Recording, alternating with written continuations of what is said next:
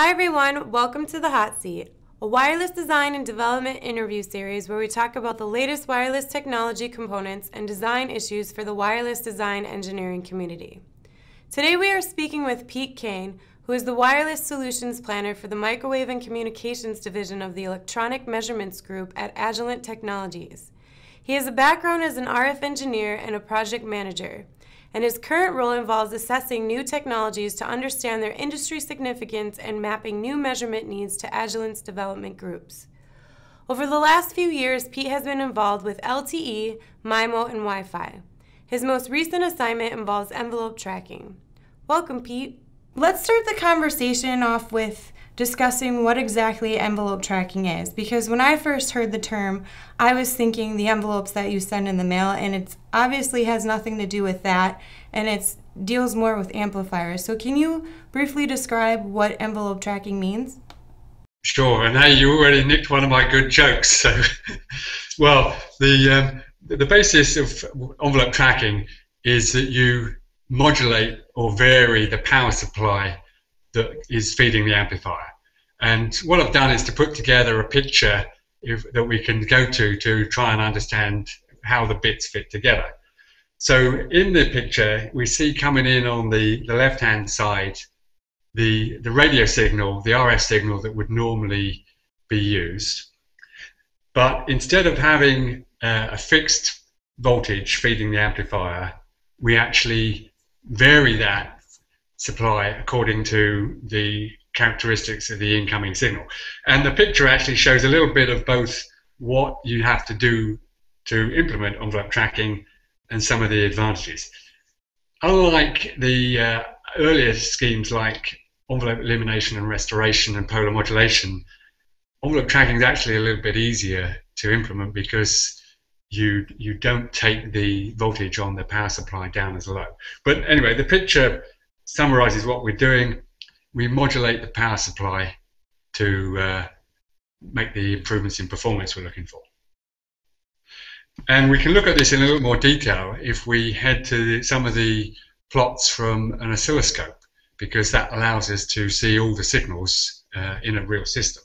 So perhaps if we move over to the first of these, what we're looking at here is the RF and envelope, or the power supply signals on an infinium scope, which is a good way of looking at it because you can see everything in all the detail you need.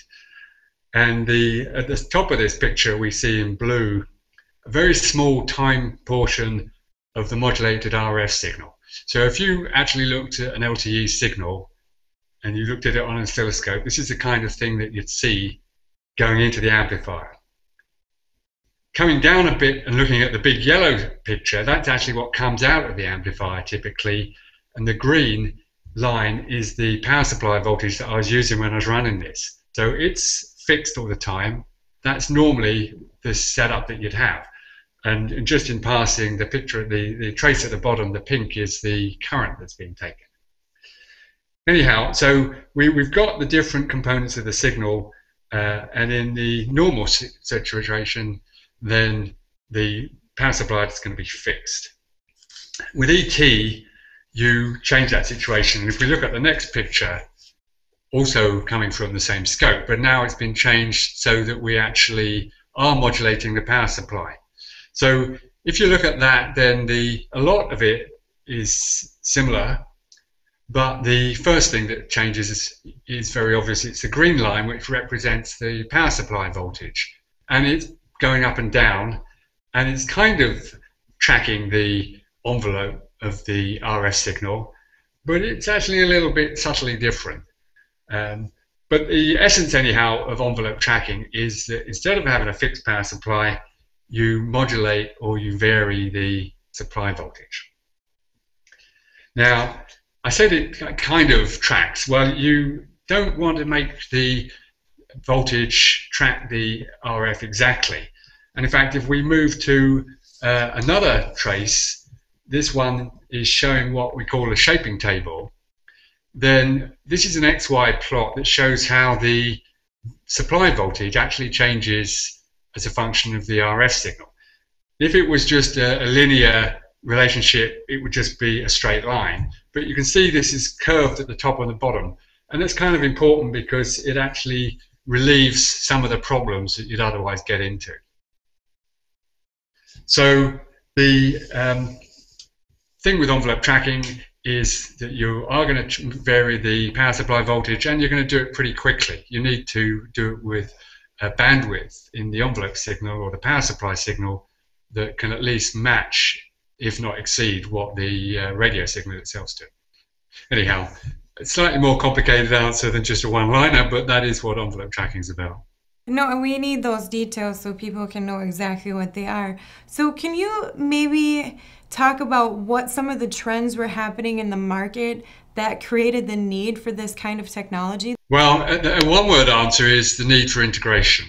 So everybody's buying phones, smartphones in particular, and that drives interest in the cost of the goods and the level of integration. The higher the better, typically. Well, that's actually a pretty big deal for designing a radio. And in fact, there's a picture that I've got here that explains things we'll come to in a minute, but there's a lot of parts are still needed to make an LTE or a radio that works across the world. And so the timing is because with LTE you now need two things. You've got to have a radio that works on lots of different frequency bands, and it's got to be able to cope with a signal that is quite complicated. It has a high peak to average. Well, when it comes to understanding the number of frequency bands, I've got a book here, which is actually a book that a colleague here has edited, and we've introduced a second edition recently. But the relevance here is that it actually has as a table all of the LTE frequency bands, and we can see that actually this covers an entire page.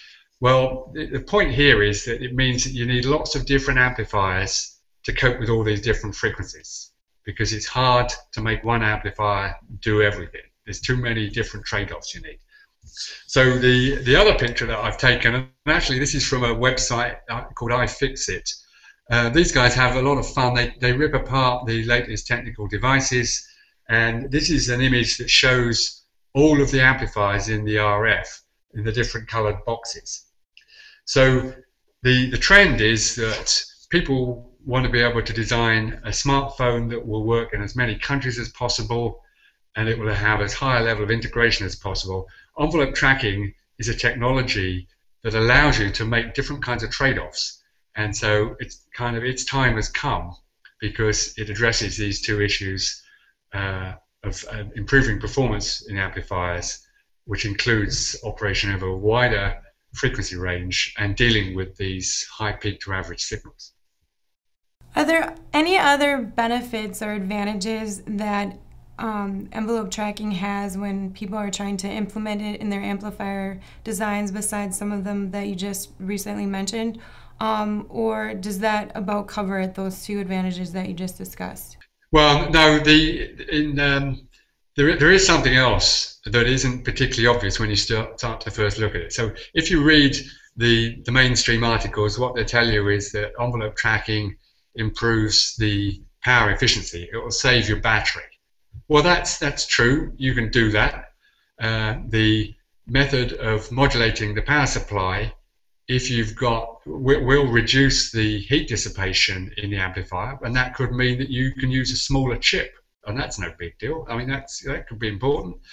But the other issue then is that you can operate the amplifier in a different mode.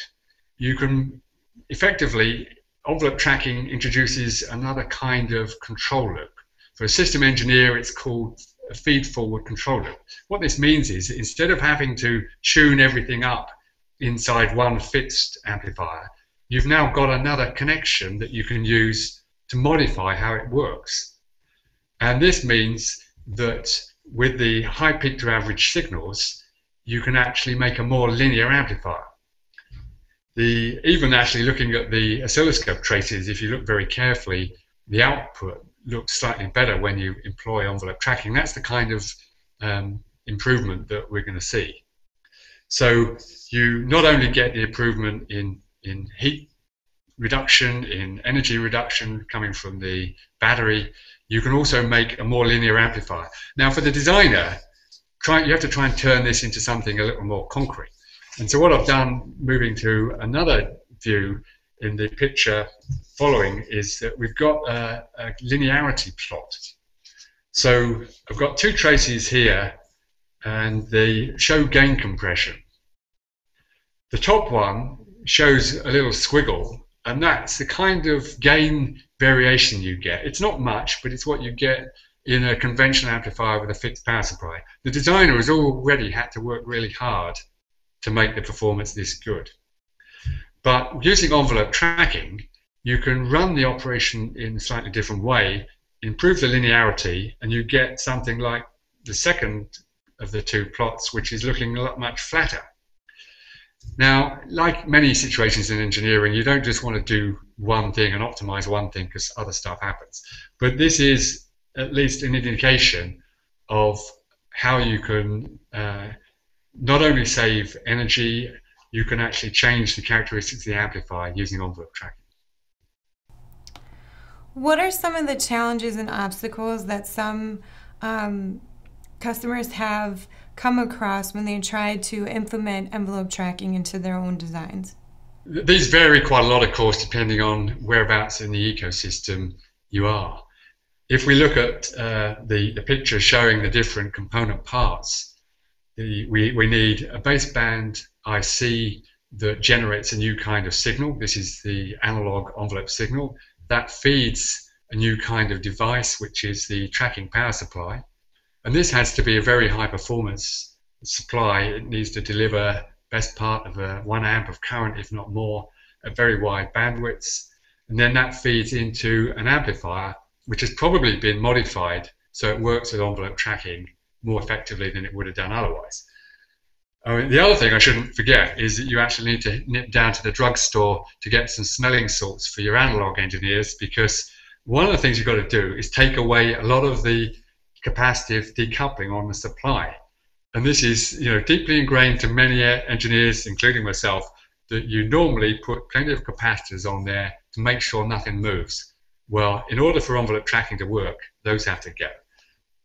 So you need those three components, and some of the issue can be that you don't actually have access to all of them, because a lot of the things in envelope tracking have been happening behind the scenes. Not everybody has been able to get those. So the other part is that for engineers coming to this kind of technology relatively fresh, you need to get some handle on what's it all about and really internalize how it's working. So the obstacles can be you can't get the parts, or you need to be able to experiment a bit to understand what's going on. Now, one of the things that we can do as Agilent is to help by delivering the signals that you need to test your devices, and do it in a way that can be consistent, so that not only you get these signals, but your customer and supplier are also working with the same thing. And it seems a bit obvious when you start to think about it, but it means everybody can be dealing and looking at the same thing. So if there's a problem, you can actually pin it down and explain what it is quickly in a consistent way. If we cut to the picture showing the setup that is one that we've recently introduced, this shows the MXG signal generator, which is a tool that we've provided for quite some time, and a software product called Signal Studio. Now, Signal Studio generates reference waveforms, so you can rely on those. Those are what the industry needs to say, yeah, this looks like an LTE signal or a wideband CDMA. And the way we generate the actual signal is using that signal generator. For envelope tracking, what we've done to enable people to do more evaluation in a more consistent way now is to add another piece of hardware, which is the function generator that's shown on the top, and to enhance the software so that it creates the new signal, the envelope signal, and in particular, this is really important, it does the time alignment between those two pieces of hardware. So one of the obstacles, as I say, is getting hold of parts, getting hold of the waveforms to test everything, and this is an example of what we're trying to do to make that a more practical thing to do. Are there any limitations for envelope tracking? And if so, can you explain some of the ways that Agilent is trying to improve on those limitations? Yeah, the limitations, I suppose, they're a mixture of technical and commercial. So the commercial ones is who owns which IP and that kind of thing. There's nothing Agilent can do or is really appropriate for us to do in that circumstance. But the technical side of things, we can, I think, help with. Now, the whole design process starts in the world of simulation. And there's a few things that we've done in the way of delivering webinars and design information for envelope tracking, including one that I'm referring to here by a chap called Matthew Rosales. This is quite a recent one, and this explores some of the trade-offs in using different kinds of technology to implement envelope tracking, or just radio designs in general, because there are many things that you have to consider. And Matthew's webinar goes through those kinds of things. So it's how much heat's getting dissipated, what kind of technology, what the performance is, electromagnetically, how do these things all glue together. It's a complicated set of trade-offs. So as people look at the limitations of envelope tracking, some of them might be the bandwidth of the power supplies, the noise floor, that kind of thing, or the performance of the components they're using, the power amplifiers. You can put those things into this design environment and you can explore what it is that's going to happen when you start making changes. So that's one of the things that we can do. And there are, outside of the simulation environment, there are sometimes high performance hardware that you need. So we have some offerings there where, although I'm showing in the earlier picture a particularly cost-effective solution for people evaluating envelope systems, for those that are more in the R&D side, then you can use some of our high performance waveform generators for that. So it's quite a complicated mix depending on where you are in the life cycle, but I think there are a number of things that we can do to help the situation. What are your predictions for envelope tracking as it applies to future developments of amplifiers, and where do you see Agilent's role in that in your predictions? Well, certainly I see that envelope tracking is becoming a very important feature that will help deal with some of the issues we talked about. It's not a trivial thing to implement. It does give you some new capabilities, and you have to understand both the benefits you're getting and also some of the side effects. But the kind of thing that I look at when I'm trying to make predictions, which is part of the job, difficult as it is usually, is to check for standardization and find out, are people getting together to the point where there's an agreement about how things should be done. So we look at the standards bodies or the industry alliances, and for envelope tracking there are a couple of those. The MIPI Alliance has a working group that we participated in that is specifying the interface between the tracking power supply and previous circuitry. And there's an Open ET Alliance, which is spearheaded by one of the startups involved in envelope tracking, a company called Nujira. And to make a technology effective, obviously it's got to work and the price has got to be right. The integration has to be high enough to make it worthwhile. I think those things can happen. It is going to take a little more work. So Nujira, as well as being a key player in developing the power supplies, they've done a great job in order to help the industry understand what is this envelope tracking. And we need that message to get more broadly accepted. Components are beginning to become available. A lot of things have been happening behind closed doors, but at IMS and at the Mobile World Congress, we started companies began to expose now what they're doing. You know, big name companies, they're beginning to describe what components are available, and so things are moving into a more mainstream stage now. So I think the role that we can play does take various forms. I mean, another example, it's happened quite recently in one of the standards committees for 3GPP itself. This is the group actually defining how LTE should work. A colleague, Murray Rumney, was telling me that envelope tracking has come up as a topic there, for example, and people need to understand it. That could have quite profound implications even on the way the cellular network operates if we can come up with amplifiers that actually work consistently better than previously if people have thought. So that's a more long-term thing. But in all of these cases, what Agilent will try and do is to both help provide information, whether it's from the simulation environment, provide equipment to help people test things, and where necessary, try and do our bit to broaden the education about what a particular technology is, both what its benefits are and what you need to watch out for. What are some of the ways that you guys think could help broaden the education so more people can understand what exactly envelope tracking is? Well, clearly today's session is one attempt at doing that, just to explain what it is. Some of the software that we've introduced recently you can download. And there's webinars that we provide that we've got references to later.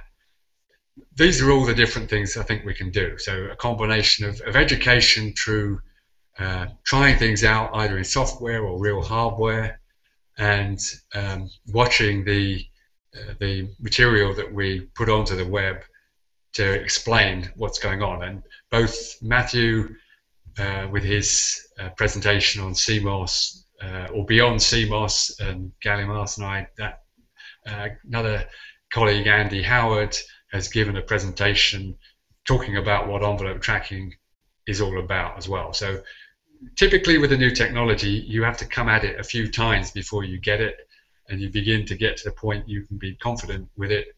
I think we've provided some of the material that will hopefully help that happen. And is there anything else that you would like to add or comment on that we didn't discuss during this interview that you think is important for our viewers to know about envelope tracking and how Agilent is trying to push it forward, and so more people can know about it? Well, I think we've covered most of the topics.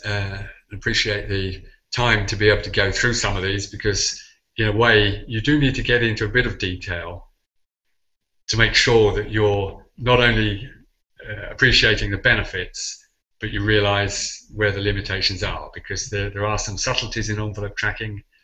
So I think we can help the adoption in the way that we've described.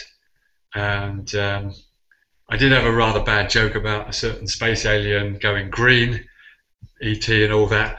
So you almost got spared that. But no, I think what I've described already hopefully is enough. And obviously if people would like to get in touch with me afterwards to follow up on any of these things, then I'd be happy to see that.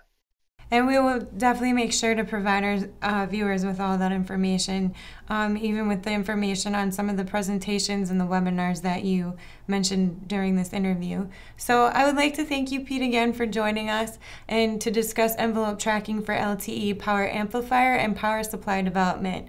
I'm Megan Zimba, and I'll see you guys next time in the hot seat.